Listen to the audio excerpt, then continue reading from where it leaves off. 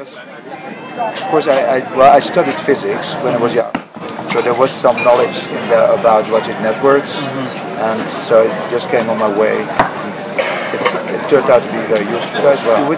There's a binary world.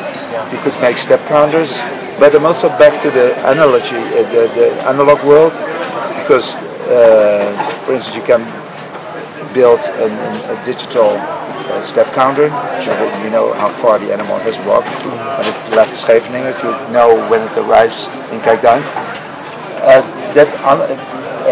It's very complicated, and it's always leakage.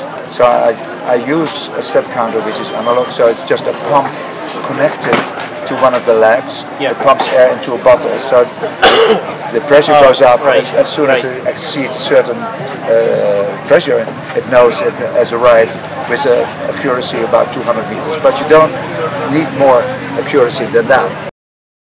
There were born 1,500 of these legs in the computer, and they were all different. They had random lengths of tubes.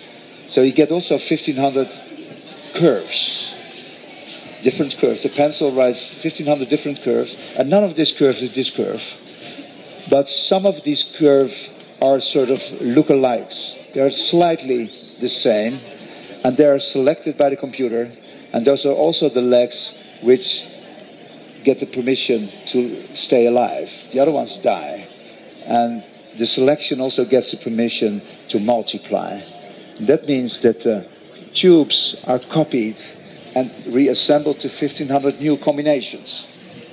So that's the next generation. Well, this process of reproduction and selection went on for months, day and night, and in the end there came out 13 numbers which I could use to make the lengths of the tubes. And that worked in reality, that the tubes, that the animals stayed indeed on the same level. Yeah, of course, usually things work only in 50% of the cases. So you take the water fever, it all works, but if it works only at 50%, it's not enough for these animals to survive.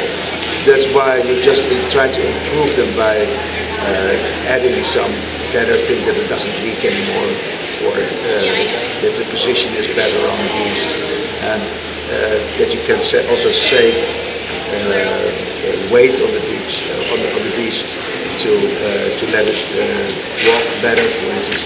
All those kind of small improvements, very small steps in fact, but you want to increase that percentage, that things are going to work. It runs quite well. I now have more to concentrate on how they survive the storms and how they can feel the wind when they decide to walk or not. And those kind of things I still have to work on. The water bottles is the wind stomach of the beast. So on top you see there's wings, they move in the wind and they pump air into the bottles. You could say that there's energy in there which they can use in case that the wind falls away on the beach.